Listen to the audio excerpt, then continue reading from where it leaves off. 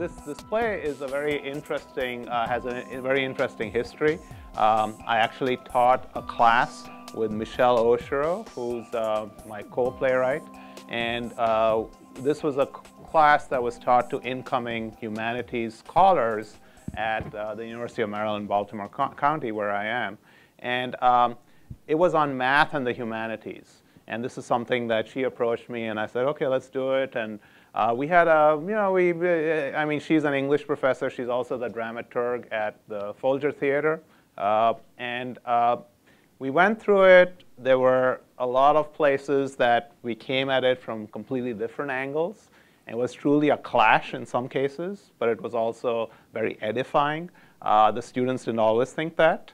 But it was, it was a very interesting class, and it was about poetry and math and literature and math and all sorts of other things, which we were looking at the intersection of these different things. And then some time later, we were asked, we actually wrote a series of articles on this in the Chronicle of Higher Education.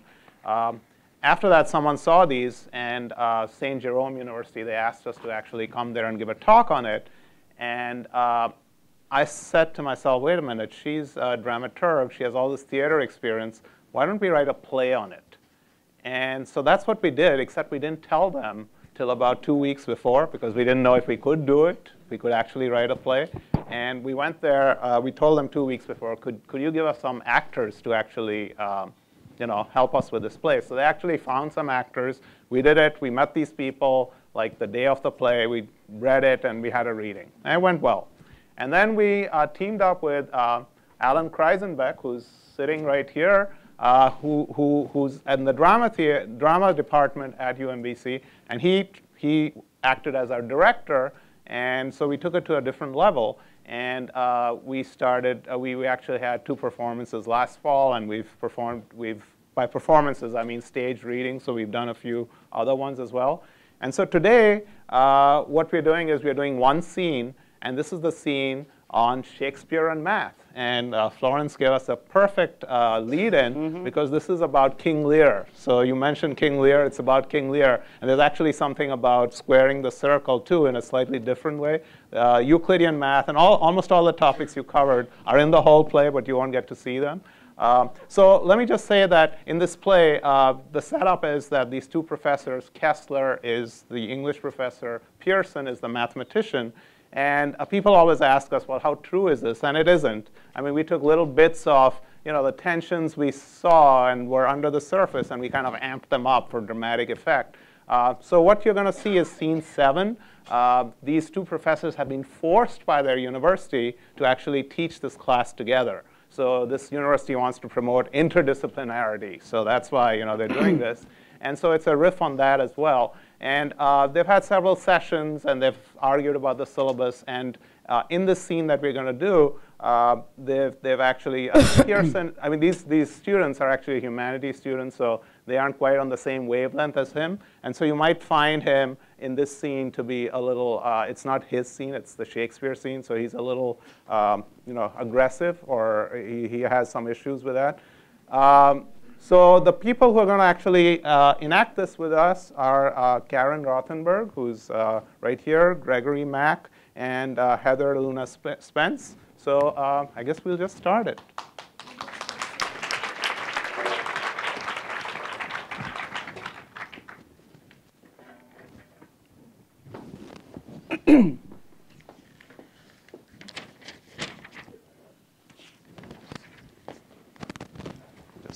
Glasses on.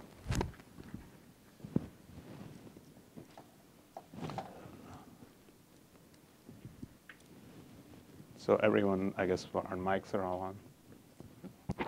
My mic on? Yes.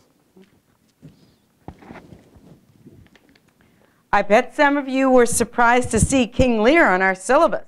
I figured it was Shakespeare's version of the Mad Mathematician. What it was blackmail, pure and simple. She said she'd only let me include the movie Pi if she could put in Lear. Not so much, Burt. Think about it. Max and the other mad mathematicians know too much. Lear knows too little. At least at the start he does. How many of you were already familiar with the tragedy of King Lear? You want a tragedy? making a mathematician read Shakespeare, that's the tragedy. Took the damn play all the way to Iceland for a conference and couldn't bring myself to crack it open. I want to consider how the play's tragedy is due, in some part, in the mathematical ideas circulating in that text. Okay, I'll admit it. The play was good when I finally got to it. But what a stretch to tie it to math. Think about it. The play begins with flawed arithmetic, a problem of division. Ooh, division! Could she have found anything more trivial? But hey, I'm cooperating. Lear begins by dividing his kingdom among 3 daughters, but he does not do this equally. That ain't right. Now, Cordelia, he says to the favorite, what can you say to draw a third more opulent than your sisters? And Cordelia says, Ha! Trick question. Nothing. She says nothing. And Lear doesn't like that. He cautions her with his well-known response, Nothing will come from nothing. good. Ultimately, the play will have to prove or disprove this statement. Does nothing come from nothing? Well, it's only when Lear has nothing that he realizes his mistakes. He has to lose his daughter, his kingdom, his men, his mind, before he gets that he was this complete egomaniac as a dad and king. But he learns it too late to do anything about it. So what's the point? Especially if we don't get to anything mathematically interesting. There is a point, though. That speech at the end, wait, I marked it. When Lear and Cordelia are captured, and he tells her, here, we'll live and pray and tell old tales and laugh at gilded butterflies. That's not nothing. It's beautiful, transcendent. I get it. He's going to teach her about irrational numbers. Good one, Burt. And taking your cue, let's focus our discussion back to math by actually trying to... Transcendent. I like your description, Sandra. Lear indicates that they will be free, even in prison, because of their bond.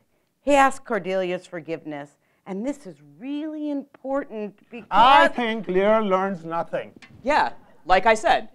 By which I mean the number 0. This was the beginning of the 17th century, and the Arabic numerals had just come into common usage in Europe over the last 100 years. 0 was a new concept. Just so I was getting to that. As I indicated to Professor Pearson, the word nothing occurs 29 times in the play. Much ado about nothing. The fool calls Lear a O without a figure, as we see that new mathematical understanding of 0 in action. The remarkable thing is that 0 by itself is nothing, but it to the right of the number 1, and you get 10. Another 0 makes 100, another 1,000, endless possibilities. Easy enough for us, but a new concept to Shakespeare's world. So maybe, like when the evil daughters keep taking away Lear's men, they're sort of cutting off the zeros he needs to feel like a king? Very like. Huh. I didn't realize 0 had so much oomph. Oh, but 0 can do much deeper stuff. You can build all the numbers from 0, or rather from the empty set. The empty... Just think of a collection of objects that don't exist. For instance, the set of all mad kings in this classroom. Now here's the mathemagical trick. Identify this empty set with a number 0. Mathemagical. And then consider the set containing this empty set. This is no longer empty, is it? Because it contains something. It contains the number 0 you've just constructed. I think I get it. I kind of do. So you call this the number 1.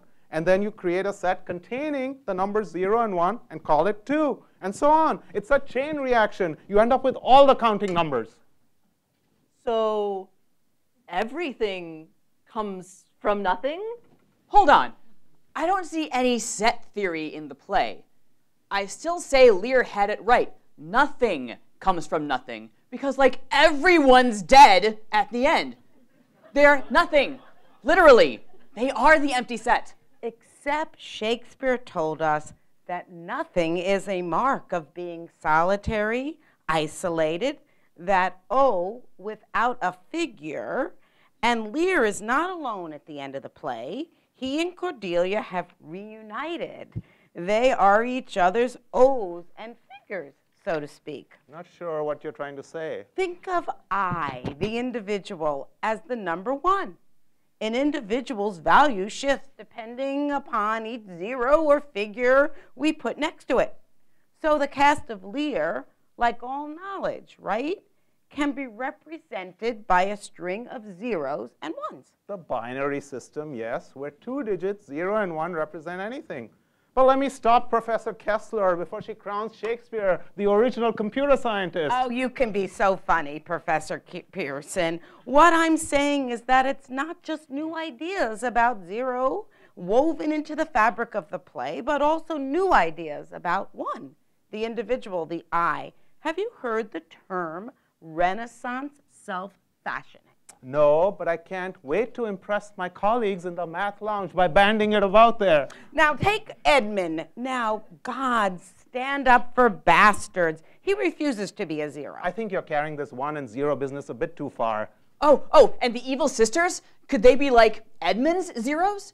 He doesn't care which one he ends up with as long as he marries someone who can make him the number one guy? Enough already with these The zeros. point is we see characters, one after another, caught up in the calculation of human worth. Especially Cordelia, when Lear calls her nothing, but the King of France says, no, she is herself a dowry.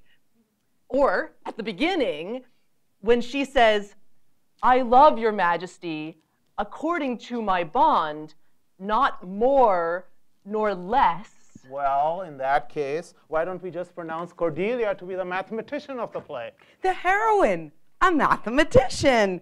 Now, why didn't I think of that? And declare the duality in King Lear to be math versus the humanities. How about we not reduce Shakespeare's greatest tragedy to a duality? I mean, if you want to read insupportable meanings into everything. Excuse me. There is a world of right in terms of literary readings, but you most certainly do need to support your theories with closed textual. Textual! Yes, have a ball with your textual theories. Just leave numbers out of it, will you? This prole as 0 and 1 as hero, it's fantastic. No more fantastic than your empty set? Didn't you tell me there were logical difficulties in defining it? Something we both agreed would be too complicated to bring up in front of the We class. also agreed to find a common ground. It's hardly my custom to pick up Shakespeare and say, gee, how can I make this about math? The whole idea is to find resonance as interesting analogies. What exactly are you contributing today? Nothing. She wants you to say nothing. Enough, Burton! I'm trying to protect the integrity of math from the distortion of analogies. But I see I've been accused of shirking my duty. Well, here's the perfect assignment to go with this play. Suppose we represent King Lear's kingdom as this wedge, and suppose he decides to divide it equally amongst his 3 sisters, amongst his 3 daughters. Can you show him how to trisect it using only straight edge and compass? Are we allowed to use a pencil? Yes, Burton. Really, is that even a question? You just can't use a protractor or anything fancy. Turn in your solutions on Monday. What I didn't tell them, of course, is that mathematicians have proven that this task is impossible. Thank you.